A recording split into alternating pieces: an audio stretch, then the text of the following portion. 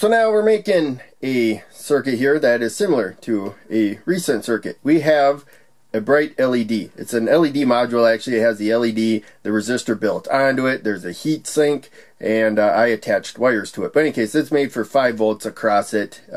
And with 5 volts, you get about 200 milliamps of current, 1 watt of power. We are working with less voltage, but it doesn't really matter here. So we have a PNP bipolar junction transistor. Again, we need to handle, up to 200 milliamps of current, and so I'm using the 2N2907, which can handle up to 600 milliamps of current when it's switching. So in case, you need a little bit of emitter to base current to flow in order for a lot more emitter to collector current to flow. It's many times, maybe 100 times, maybe 200 times, and so on. But in any case, 200 times as much current flowing that way versus what is flowing that way. Whatever you got going through here, you're going to get a multiple of some number, so it's not exact. But in any case, let's move on.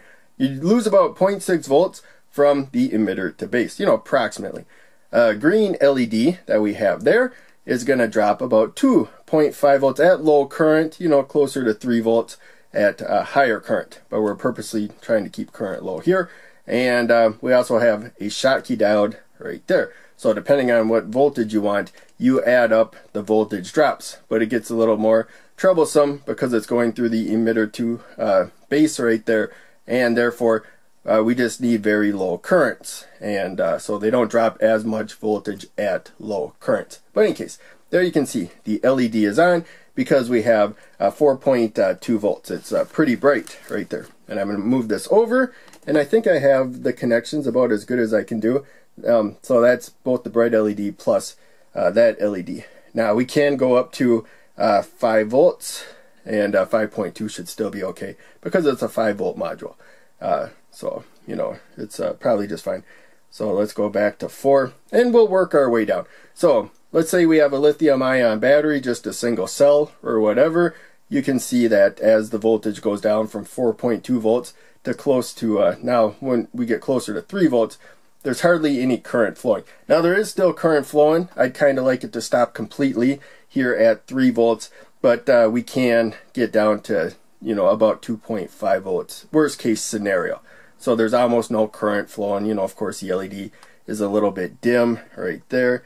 Let's see how it's doing at 2.6. So I'm using a different transistor than a recent video, and with that other transistor and these components, I still had a very slight glow at 2.5 volts. There you can see. So, didn't stop current perfectly, but this is probably a minuscule amount. LEDs can produce like a little bit of current, even at, a little bit of light. I mean, even at just a speck of current. I can actually create some just with my body with the indicator LED, but we're not going to worry about that right now.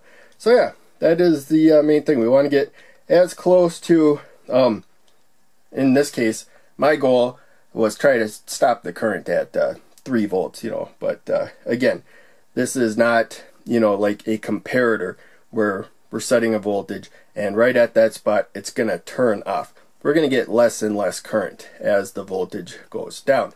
Now, in an earlier video, I'm using, right now, the Schottky diode that I'm using. It looks like a regular diode. It's forward bias, a little glass one. I don't remember what the package is called for the glass ones.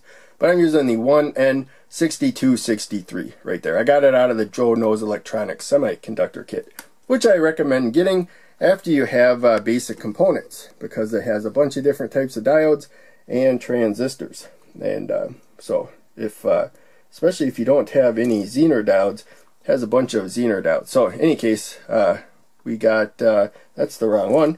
We want it forward biased, so this one's going to work better, and I wired 2 of them in opposite directions. And so this will hold these pins very good, but you got to get them in all the way right there. There we go.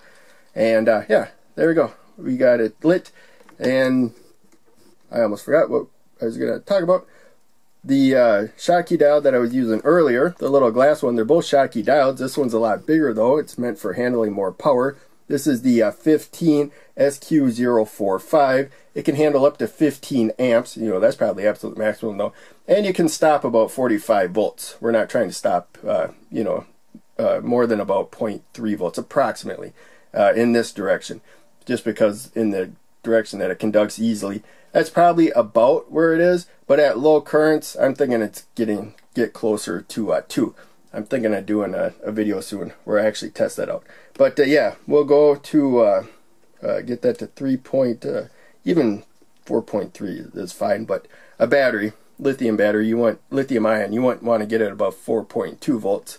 And now we'll go down to 3 volts. And what was it before? I think it was about 3 milliamps before with the other Schottky diode. Now it's about 16. I do think we will stop by 25 though. So this would still be, you know, protection. But when you're stacking these voltage drops, they all add up. So like if all of them go slightly different because slightly lower because you used different components, even though they're basically the same components, then it could go down, you know, quite a bit. Or, you know, if they you know, drop more voltage, each one of them, because you use 3 different components than the 3 other components, it can make a big difference right there. So yeah, now we got about 4 milliamps approximately. And I think some of it has to do with how well I got like connections and stuff right there. So, you know, again, this is a prototype circuit. It's on a breadboard. Things won't work out perfectly. But you can see this smaller one right there, the 1N6263. That I'm pretty sure is what I used to actually design this. But I, you know, grabbed this diode, not putting a lot of thought into it when I originally started doing these recent videos. So hopefully I didn't do that when I initially made these videos, because this is a reused diagram, which I've mostly been doing now because I don't have as much time, and also those videos didn't get a ton of views, so might as well recreate them, and hopefully I did a better job filming it this time. People will watch it longer and it will do better. But yeah, it's only helping to protect this, well, a battery, if you were using a battery. We're just simulating it with the power supply. And, you know, so we would like to get the current to completely stop at 3 volts. But it's, you know, just a simple transistor, which people commonly have. And green LED, of course, that people commonly have. You don't have to use this. You could stack other types of diodes, but or other semiconductors.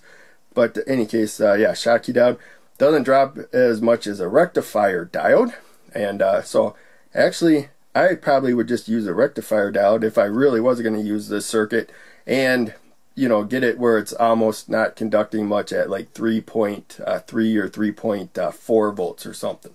That's kind of where I would cut it off. That'd give me an even safer margin right there. So yeah, this is fully adjustable.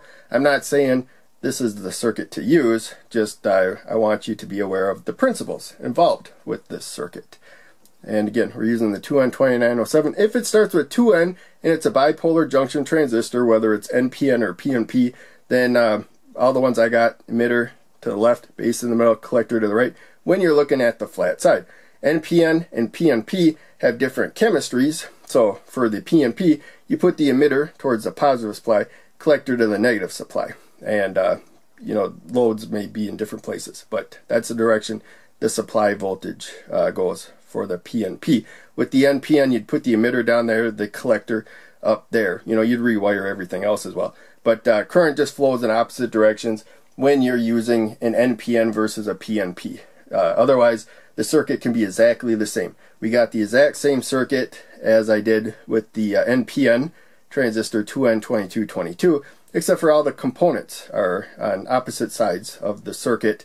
And, you know, of course, the cathodes here, they all have to be going to the negative supply. And it's PNP, so the N-type material is headed to the negative supply there.